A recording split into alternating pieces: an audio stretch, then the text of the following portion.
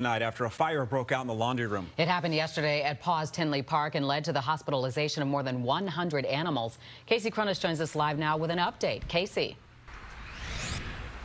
Well, Don and Scott, all of those animals are still in the hospital tonight being monitored. And the president of P.A.W.S. Tinley Park tells me a couple of cats are still on oxygen, recovering from smoke inhalation. But the good news is all of them are expected to be okay. Volunteers were at the shelter last night when their large industrial dryer caught on fire. They called 911 and rushed the animals to safety.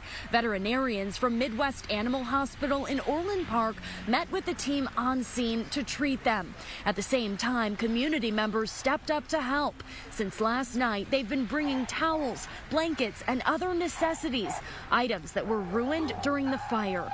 As for the animals, they will stay in the hospital for 48 hours of observation before being moved into foster homes until the damage here at the shelter is repaired. We had a couple dogs that we were a little concerned with, but they're doing great today. So yeah, we have over 100 animals there. And now, you know, they can't stay at Midwest forever. They have a business to run. So now we're reaching out to our volunteers. A lot of volunteers stepped up. They'll be taking some animals home.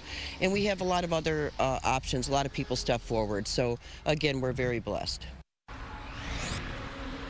While that fire was contained to the laundry room, we are told that smoke filled much of the shelter. Ceiling tiles will need to be replaced. Walls will need to be repainted. And as you saw, the community took care of a lot of the donations that would have need to be replaced. Reporting live in Tinley Park, Casey Cronus, Fox 32, Chicago.